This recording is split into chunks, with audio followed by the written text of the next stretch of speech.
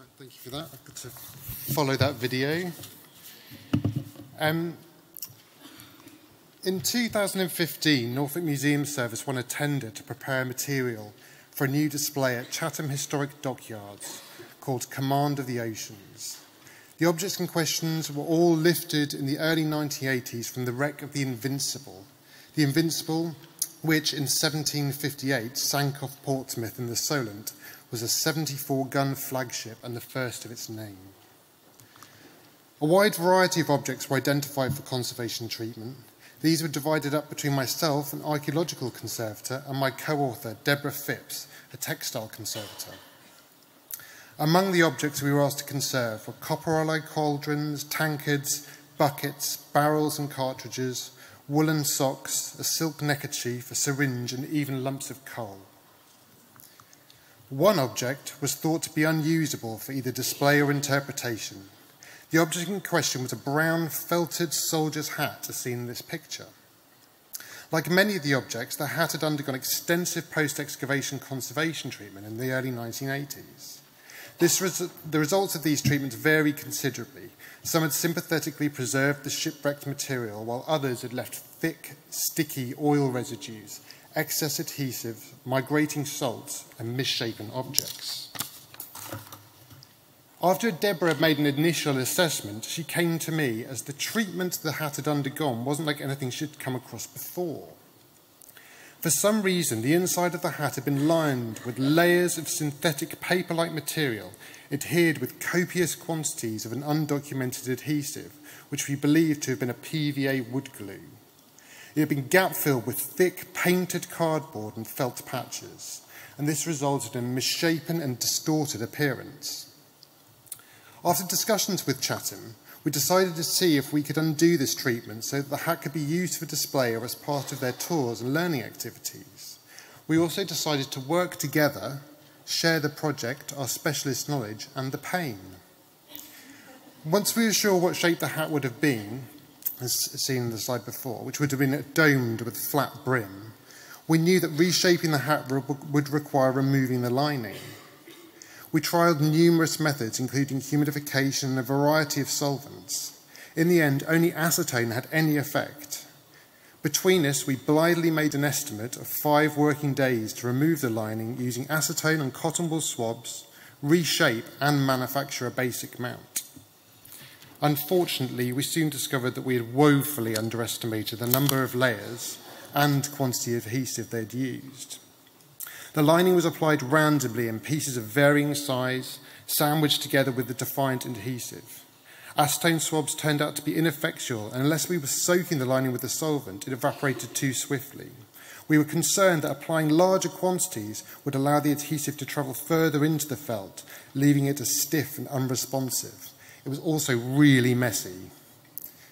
In contrast, over the last 6 years or so, I've been and still am working on a medieval polychrome altarpiece, which has been given a very unsympathetic Victorian makeover.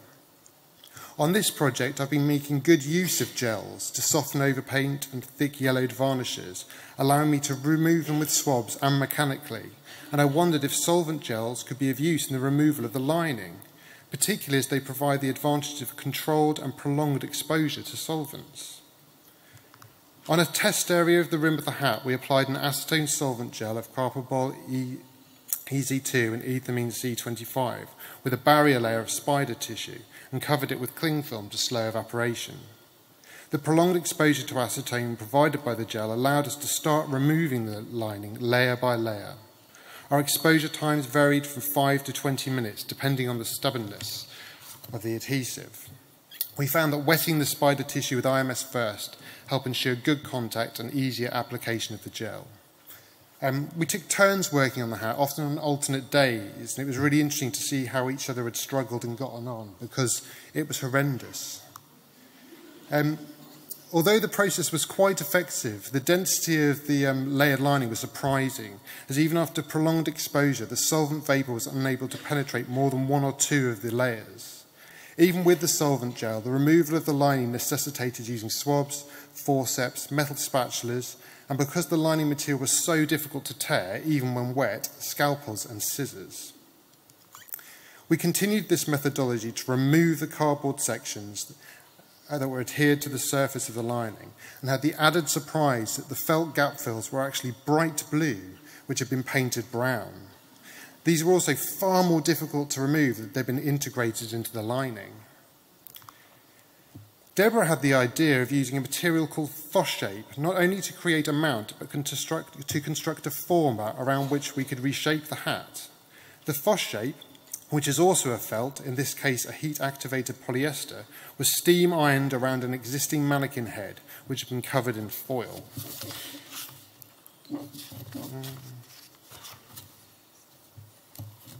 Our hope was that once the lining had been removed, we could use a combination of humidity, pins and weights to reshape the hat over this. This might have been a bit optimistic, as we had presumed that the solidity of the felt hat was a property of the lining rather than a condition of the felt. But as the lining and majority of the visible adhesive residue was removed, just how inflexible and misshapen the hat was became apparent. It appeared that during the application of the lining, large enough quantities of adhesive had penetrated the felt. This meant that our plans to reshape the hat would require further intervention and solvent exposure. After a bit more experimentation, we realised that solvent gels just weren't a practical solution to this dilemma, and as risk of further migration of the adhesive had been reduced, we decided to put the hat in an enclosed acetone environment, as seen here.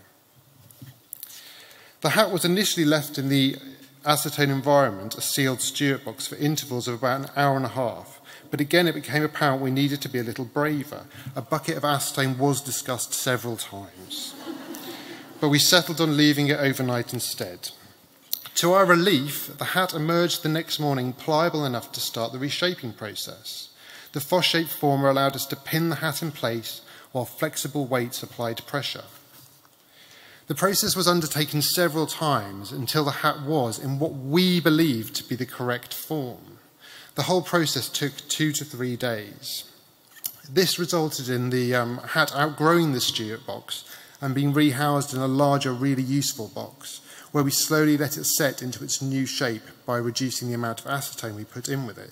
So you can see in the box it's becoming more domed. Whilst we were reshaping the hat, some experimentation was undertaken to see if suitable gap fills for the hat could be constructed from Foss-shape. Small pieces of the material were shaped, ironed, dyed, and even painted to determine whether sympathetic fills and colour matches could be achieved.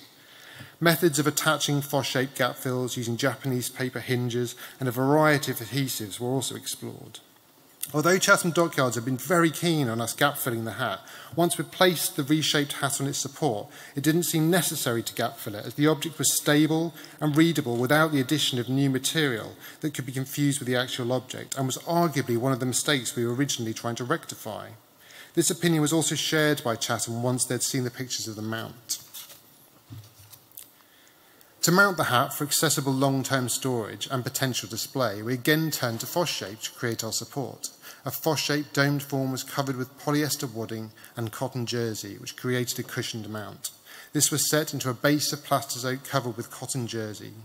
Bent entomological pins pushed into the Foss-shaped mount secured loose edges and small detached fragments in place. The small sections of the pin visible on the outside of the hat were covered in polyethylene tubing, which had been colour matched with acrylic paint to make them less obtrusive. The treatment of the hat has resulted in an accessible, stable, and hopefully historically accurate object, which rather than languishing in a store is now actively used part of the collection to tell the story of the invincible. Had more time and analytical resources been available during this project, it would have been very interesting to have gotten a more concrete identification of both the adhesive and the lining material.